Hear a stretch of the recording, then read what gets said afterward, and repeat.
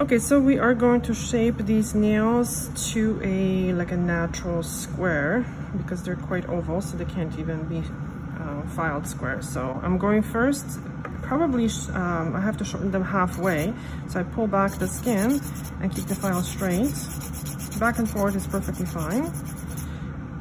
And now, just going to place the file underneath and just gently make sure that that area is nice and clean, so I don't put any pressure here. Pull the skin back and see how the nail looks. Sometimes with natural nails you can't achieve perfection because we have only so much that we have to work with. So yes, this nail is a little bit more angled here, but there is nothing else I can do. Okay, now we can compare this nail to this nail.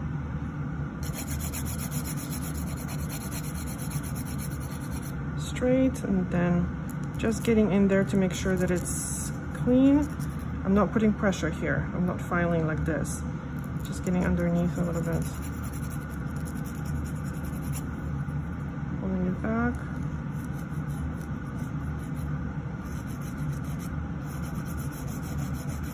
And now I'm just trying to make this nail look as the other nail. Sometimes it won't be possible, so then I'm going to have to adjust. For example, make this one a little bit more oval, but we'll see. Now we're going to compare both. Pretty good.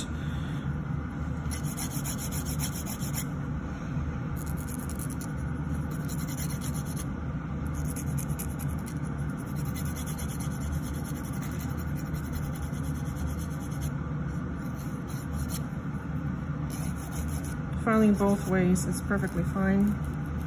I have a link in the description box to an article written by Doug Schoon. We just took off hard gel, so these are actually pieces of hard gel here that I just got.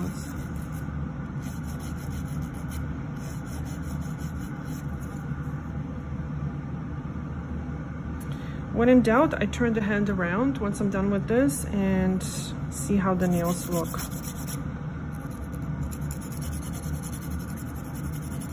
From the other angle.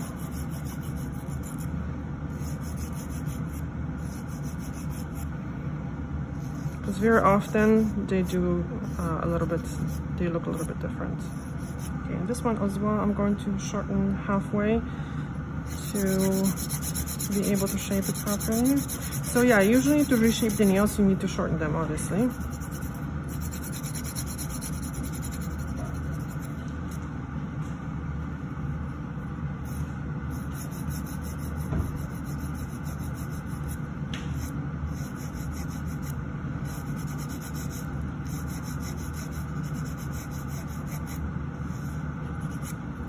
Now we're gonna look at them from this angle.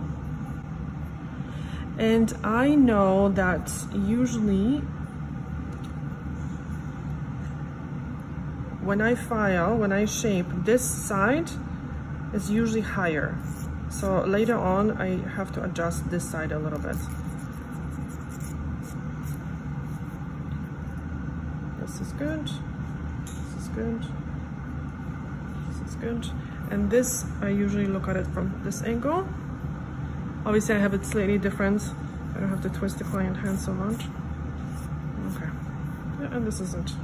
So now we are going to clean up the cuticle and go on with our application.